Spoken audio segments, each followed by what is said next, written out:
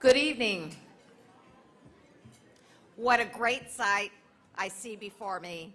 500 business leaders, associations, and minority entrepreneurs here from across the state of California to celebrate Asian Inc.'s 41 great years of service.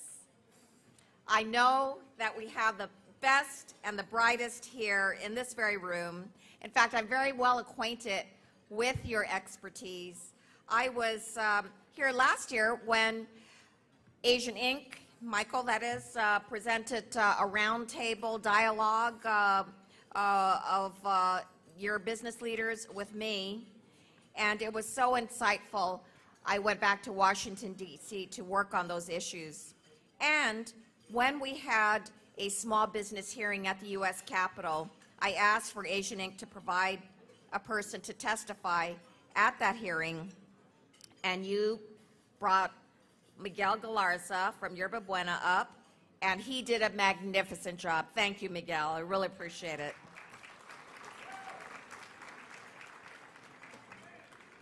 And it's your fearless leader, Michael Chan, that's at the center of it all. We're so fortunate to have such a strong and knowledgeable minority business champion.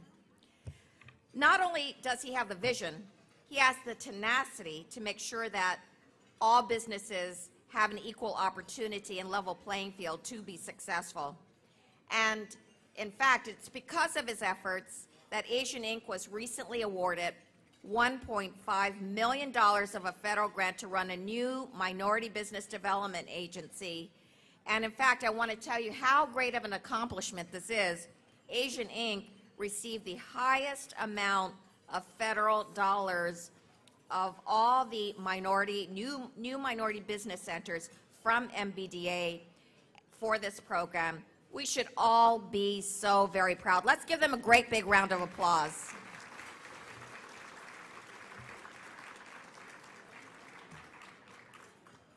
Michael, I truly appreciate your friendship and your countless years of leadership on behalf of Asian American and minority businesses.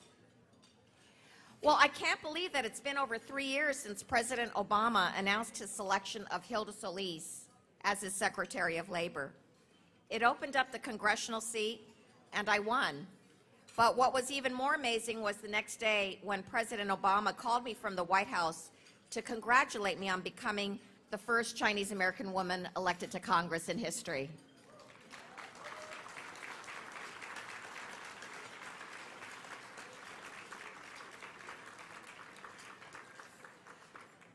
But my connection to Asian Inc. is very strong because I know that small business is the key to the American dream for so many Asian immigrants. I know it because of my own history. My grandfather came to this country after the turn of the century with nothing. He faced the discriminatory laws of the time, the Chinese Exclusion Act, which prevented the Chinese from immigrating, from becoming naturalized citizens, or from being able to vote. And he faced the laws that prevented the Chinese from owning land or from being hired in any corporation. But he decided to make something of himself anyway. He opened up a small Chinese restaurant and worked night and day and night. He used that very expensive labor, his sons, and he was able to make ends meet. 2 generations later, can you believe it? His granddaughter became a member of Congress.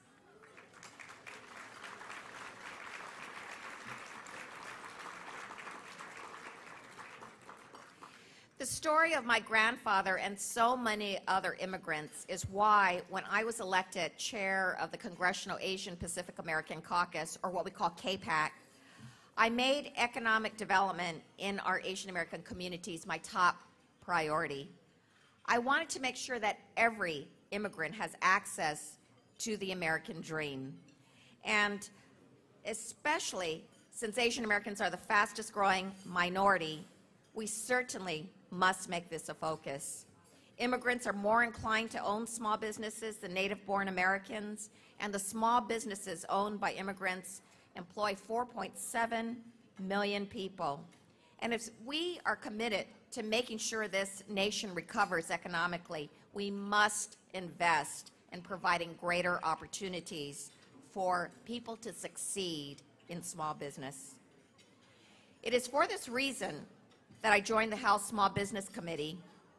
I wanted to ensure that we knock down the barriers that stop small businesses from succeeding. And that's why I support President Obama's 18 small business tax cuts that do such things as give tax credits for hiring the unemployed and for providing health insurance for employees. And that's why I became ranking chair of the Small Business Subcommittee on Federal Contracting.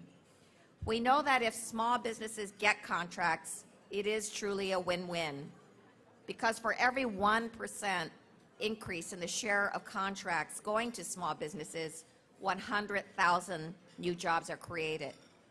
And yet, even though small businesses make up 99% of all American companies, they receive fewer than 1/4 of federal contracts. And yet, the federal government could be the biggest customer for these small businesses in the world. It spends about $535 billion on goods and services. Nonetheless, small business has only a small business contracting goal of 23%. And what is the situation for minority contractors? Well, even though Asian Americans are 6% of the population, they receive only 1.6% of the federal contracts. That is unacceptable. And that's why I wrote a letter to every major federal agency asking for the details of their contracting and procurement activities with regard to minority-owned firms. The results were not good. While some departments, like the Department of Transportation, had very detailed plans on outreach to minorities, others had plans that barely filled 2 pages. This lack of consistency was truly disturbing.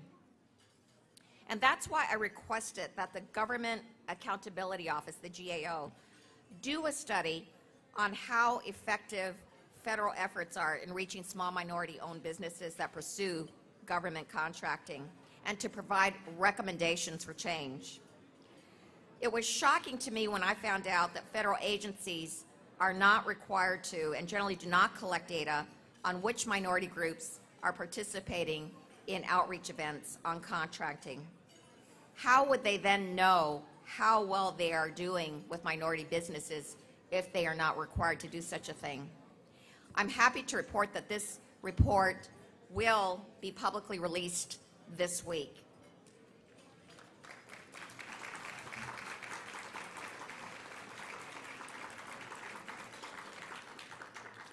My guess is that this publication will tell us things like our minority businesses have difficulty gaining access to contracting officials. I've heard it time and time again from businesses. And that's why I introduced a bill that helps small and minority businesses break into federal contracting by making it easier for them to join mentor-protege programs. These programs are vital because they allow smaller firms to be mentored by the larger contractors, and therefore they can gain the experience necessary for them to get federal contracts. I'm happy to report that my bill passed this May in a legislative package of other small businesses that make major reforms to federal contracting by increasing opportunities for small business and creating protections against contracting fraud and abuse. The bills also increase the small business contracting goal from 23 to 25% for all federal procurement. The bill did pass the House in May, and now we're awaiting passage in the Senate.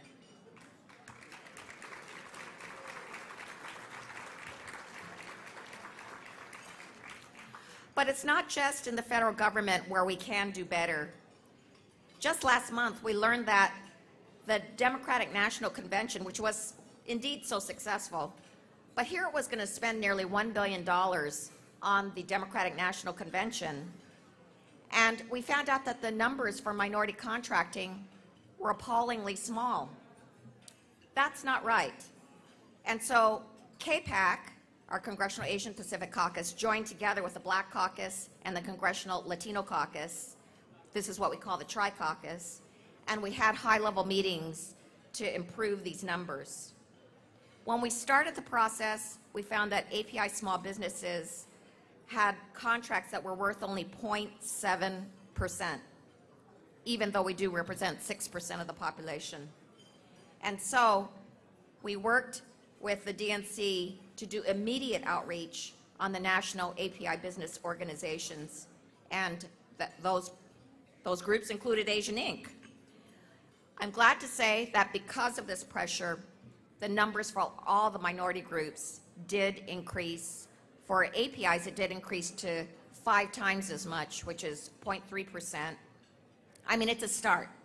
And since then, they've created an API Business Advisory Council consisting of national business leaders so that moving forward, we will always have a voice for minority contracting for the Democratic National Committee. This is a step in the right direction. Well, let me conclude by saying I truly look forward to working with all of you in the business community to move our economy forward and create jobs. And I respect the expertise of Asian Inc. so much. Your thoughts and feedback on how the federal government can continue to advance the growth of small and minority businesses is very, very important to me. And that's why I've decided to put together a small business advisory committee, and I'm asking Michael Chan and Asian Inc. to be at the centerpiece of it.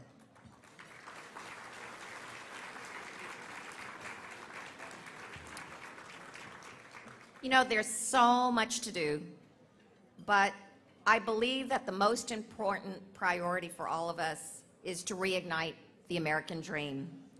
We must provide the ladders of opportunity for everybody to climb so that with hard work and responsibility, they can get to the top. And small businesses are one of the critical rungs on that ladder.